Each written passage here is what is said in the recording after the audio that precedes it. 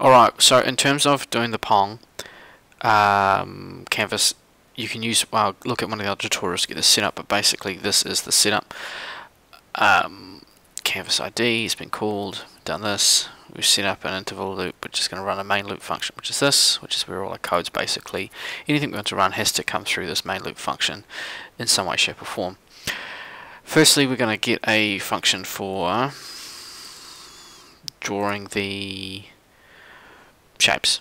So color rect.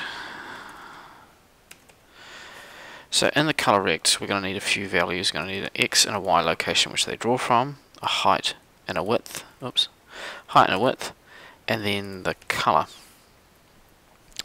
So in order to access stuff, we need the canvas context, which is, you can see under here it says like canvas rendering 2D context, and because we're drawing or we're rendering things to the screen in terms of visual, that's where this applies. Then we can go fill style. So under fill style, it says it takes a string. So in terms of, we just want color, because this is what we're going to pass in when we use it, and canvas context again dot fill fill rect, which has 4 values, which is an X, Y, a width and a height. So this goes in like this, because if we go back we can see fill rect says it's a function, so it actually wants to be treated like it's a function. So we're just going to use basically this, because we're going to be having these as placeholder values that then when we actually use it, we're going to write out these values of what we want. Now, interesting fact, if you do it this way around, you have issues with, when you render it, having the colors come out in the way that you want them, in terms of, if I said like color red, it would draw it black. Why that's a big issue, someone else will know, but currently I don't know. All I know is if you put them in this way, it does what you want it to do. So we're going to take this function and we're going to put it in here. Then we're going to change our X and Y. We want to start drawing our background color, so we're going to start from here and here. Obviously our height and our width now. Height and width. I'm sure when we did color rect it said width height first. Hold on, sorry, this is me having OCD. Rect, yeah, width height. I knew it. So I'll just change this around. Width, height, and then I'll do those around as well. So yeah, width and height first, always in that order. So we want canvas dot width, because we want it to be the whole thing, and then canvas dot height. Oops. Yep. And then the color, it's going to be a string, so it's going to be black, and we can just say background. Okay, so if we take this again and we wanted to draw what would effectively be not the background but our ball for the game, we can leave its start position, it's fine, but in terms of its size we might say it's like 20 by 20, and the ball can be white. Alright, so if we save this and then run, we'll see what we get. Right, so we've got this, you can see our white squares in the corner there. I mean, if I can make it red if I want, it's red. The issue with the canvases work fine. The issue with the ball though is these are fixed values for its X and Y location, which means we cannot move it. So we'll need to make these updated to variables that we can then change and then have things moving. So var will have ball X pos, and then we'll change this to Y pos, ball X speed. That looks so weird. Sorry, X speed, like that. Duplicate, and we'll make that Y speed, and those should actually have a value on there. So just make 4 and 6, so that way it's not as uniform. Then we're going to have a const which is a constant value which doesn't change. So we're going to have ball size, and down below it said it was 20. Right, so there's enough starting values for us to get things working and do what we want. So these ones here that are 20, clearly they're with us. So I'll update these. And the X and Y.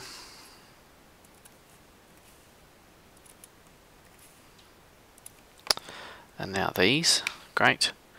I'll change this to white because it's how you traditionally see it. I'll just minus the screen a little bit. There we go. It's a bit better. You can see a bit more on screen. Right. So nothing's really changed because we haven't got this being changed in any way from anything. So we're going to now make that function that does that. So function. We're going to just call it ball move. And we're going to say ball x pos equals ball x pos plus ball x speed. Now that's one way to write it. The other way to write it is like this: ball x pos plus equals ball speed. It's just taking that out because that's what that plus at the start means, which is take x and keep it whatever it currently is and then add more onto it. Okay, so that is the same thing. We're going to leave it in the longhand version just because it's just a little bit clearer, but for those who want to know some of the shorthand stuff, it's sweet. So if we just test this, we should. Oh, did I save it? Made one of those typical rookie mistakes. Of course, it's not going to do anything. Why? Because, like I said before, it has to be in this loop if we actually want it to do something. So there we go. Now the ball disappears. The reason being is it doesn't like you. No, it's more because we've never told it to come back. So we need some kind of condition to say, well, I only want you to go off so far. So if ball x pos is currently greater than the canvas dot width, then we'll take the ball x speed, and I'll ball shorthand this one, which is times equals -1, which is take the x speed, keep it the same, but also then times by this, which is flipping it to a negative the other way. So now if we do this, you can see though when we refresh the ball that it actually goes out the screen then comes back.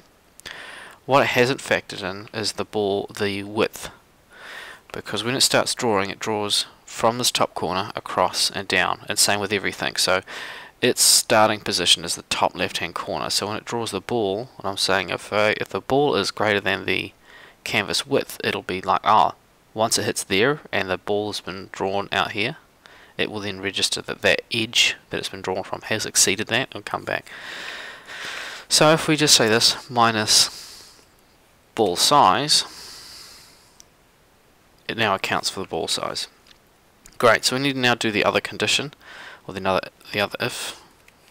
Oops, my bad. Right, so in terms of that, we're just going to say if ball x pos is now less than, well, 0, because we know we're drawing from this edge. Then we can just take this line and just pass it down. And this is where some of the commenting is quite good to do. So you can say ball x movement, or horizontal, whatever you want to call it. Bounce. My goodness. Bounce. Right edge. Copy. I'll paste it down there. Bounce. Left edge. Flip. X speed.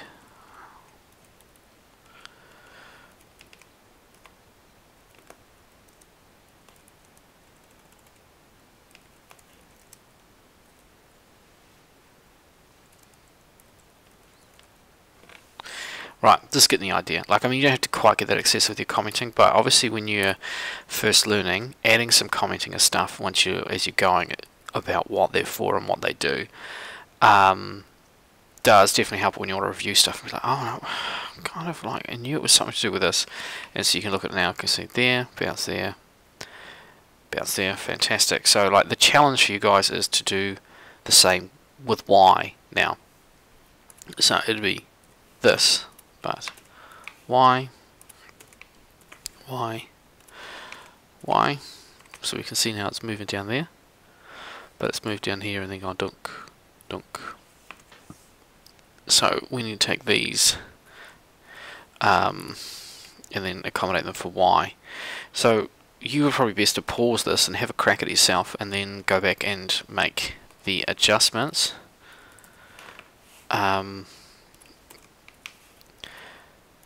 So you can kind of see how you went, because it is really nice to be able to say like, oh yeah, I got that working, cool, I did that all myself.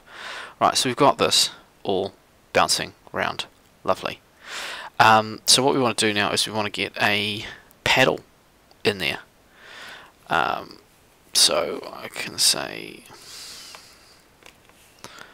yeah, battle or a paddle, either one.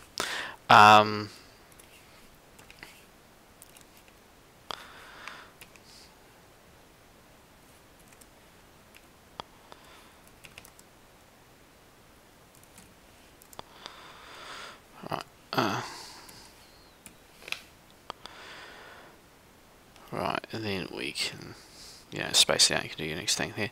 So this is just right.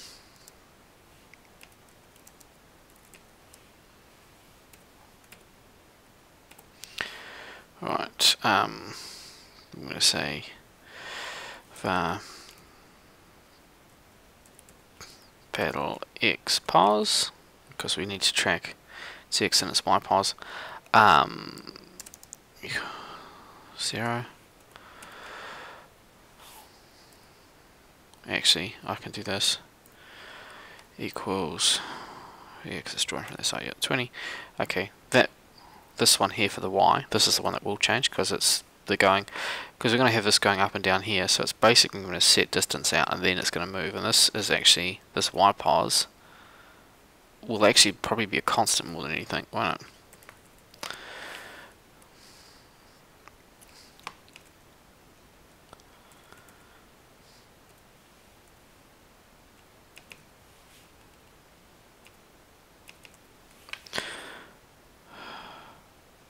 That's so annoying. Oops. Let's just double copy that. Paste that and make that xpos. Right.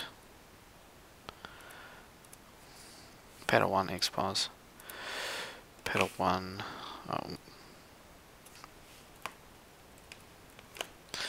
Paddle 1 y pos. Right, and change those over.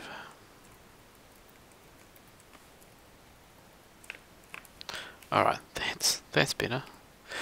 Right. Const, and then we have paddle 1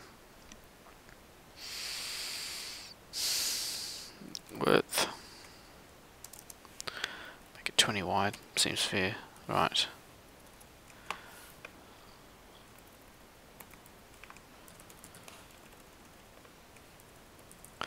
Height, we're going to say like, I don't know, 100? Seems excessive. 80.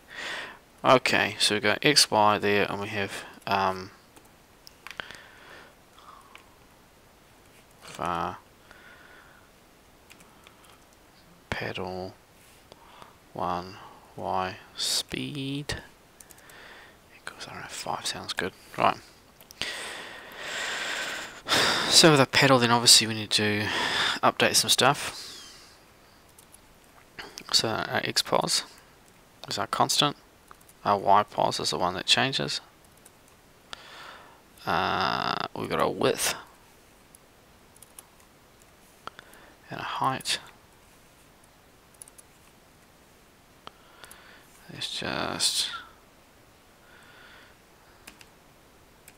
right. go from there.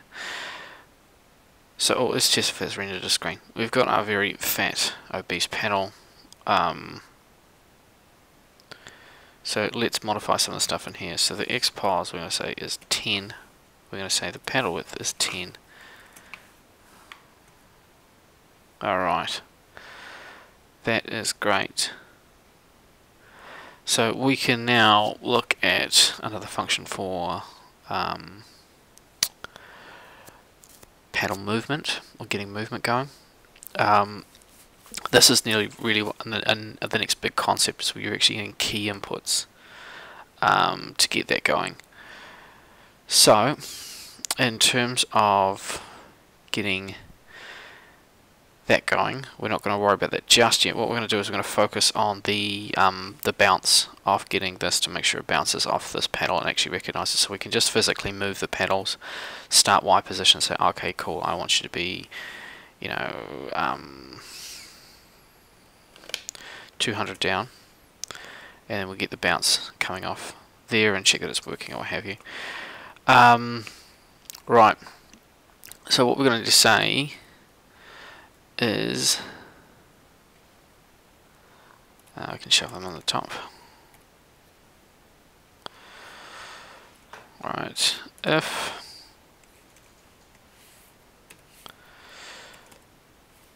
this is where you want to kind of check things layer by layer, because it gets a little bit full on.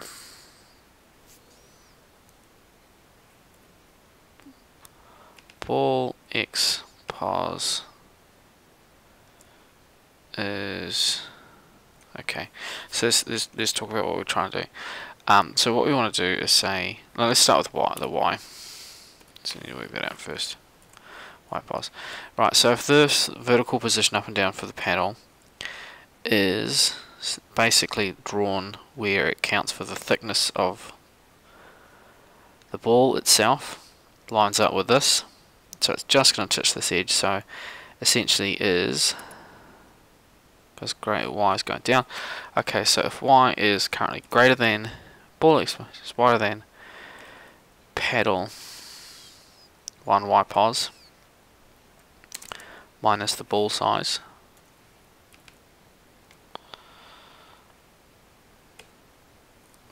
what I'm just going to do is just do a console log, just to check that it's picked up this condition and it's doing it when we think it should. Just say hit or something.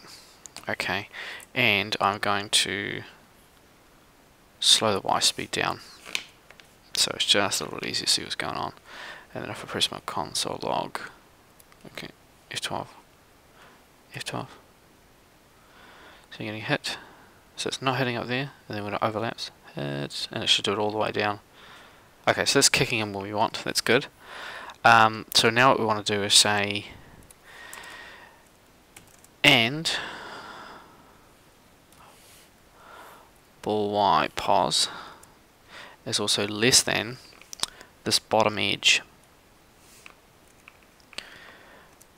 which is paddle Y pos plus paddle height. So it should only do hit while it lines over. See that? Okay, so that's working as intended. That's great. We've got that working. So the next layer of this would then be, say, if it's this and this, and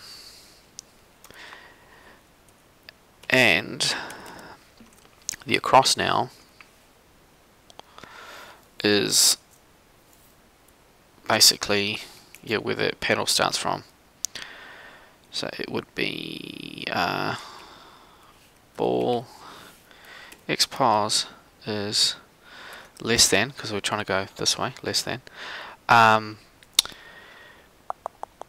Sorry, my brain's just stalling. It's not like it's 12:15 or anything.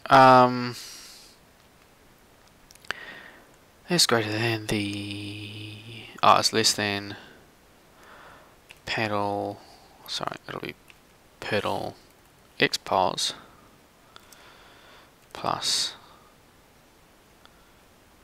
paddle width, sorry. Then rather than doing a console, how about we say ball x speed times equals -1. So effectively we're just waiting for this to, there you go, we've got a bounce off a pedal, but when it misses a pedal, no bounce, and when it goes above it, no bounce. Has a little glitch there, but that wouldn't normally happen because you would have the, if touching this edge, it'd reset it back to the middle. So we've successfully got that side of the paddle working. We could then effectively make a basic AI for this paddle where it tracks this and then gets it to move up and down, and then your next task would be to make another one, which would be you as a player would do it, and then you could play against the there. So the only thing I'd probably want to change slightly, and this is why we use these things, is because if I say paddle 100 and the paddle width is, yeah, it's looking okay, but my ball size really is not. Right, that is looking much better, but it all still works, it all still behaves the same, it's still bouncing this because we're using it based off these things. So if we update these values, this changes. I mean, it's the thing, if I want to, for some odd reason, say I want the canvas width to be 600, you know, it works off a 600 screen. Because it's all based off those inputs. So, you know, if I want to change things, I can, and it will work based off those things. So, what I want to do now is get the quick AI going, and then go from there. Will be, I think, enough for this tutorial anyway. Right, so let's make another function for the paddle move.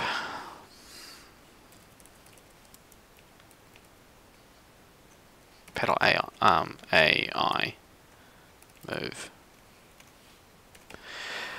Right, if, sorry, it's probably really annoying watching it all the way down there. There we go. If what you're trying to say is effectively, if this is currently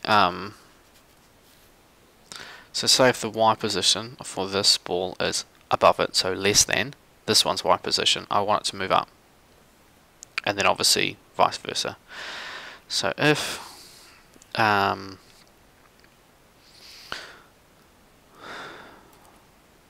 ball Y pos is less than pedal 1 Y pos, then I'm going to say pedal 1 Y pos plus equals pedal Y speed, and that is positive number, we want to move up, so actually it's minus equals because they'll be taking it off. And oops, what is that one? And then if I do this the other way and go is greater than pedal Y pos plus pedal height, then plus equals Y speed. Right. That should, when I chuck it in the main loop, should get us an AI, some description. So there we go, we've got something there where it's basically just dictated off the position and it goes there. So this is working for that. Is it working for the down, or is it always going to miss? No, it doesn't always miss. Okay, cool. So yeah, we've got a an AI going for this panel. And in terms of, you know, you can set up with a start position for the ball or what have you, and get that all going as well. But that will be it for the video currently, so good luck.